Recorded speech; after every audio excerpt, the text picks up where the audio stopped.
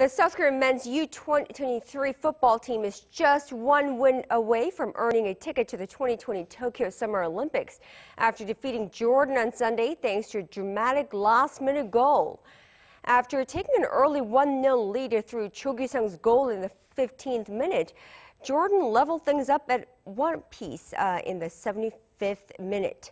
However, with 4 minutes added to the end of the 90 due to the injury time, South Korean midfielder Lee Dong-young curling an amazing free kick into the net in the 94th minute to give South Korea the last-gasp victory. The Taeguk Warriors now face off against Australia Wednesday in the semifinals of the AFC U-23 Championship and need a victory to book their ticket to Tokyo.